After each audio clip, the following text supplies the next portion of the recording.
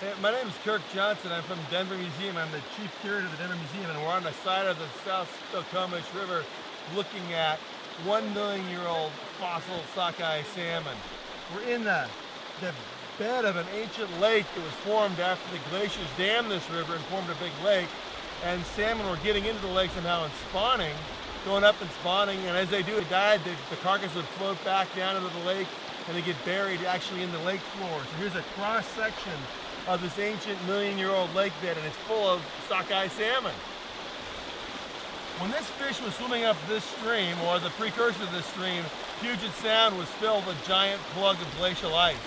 So what we know now as a great big inland waterway was actually a great big sheet of ice that migrated down from Canada.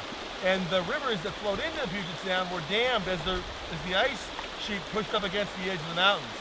So what we have now is a big sound. Before that was here, we had this 2 mile thick pile of ice that blocked the waterways.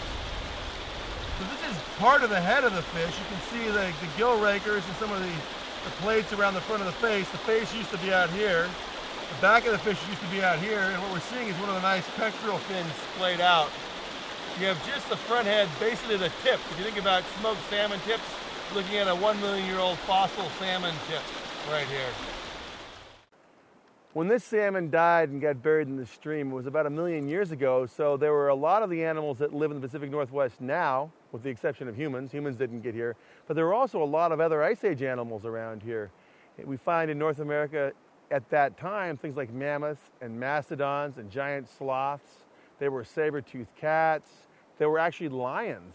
So you had a whole host of animals that you tend to associate with Africa or the deep time that were living and walking through this Pacific Northwest ecosystem, along with the animals that we have here today, the black bears and the grizzly bears, the elk and the mountain sheep, things like that. So what you've got is a remnant of an ancient ecosystem, but it's so close in time to today, it's only 1 million years ago, that it shares a lot with what's living today. But it was alive when things that we think of as being extinct and long gone were also here.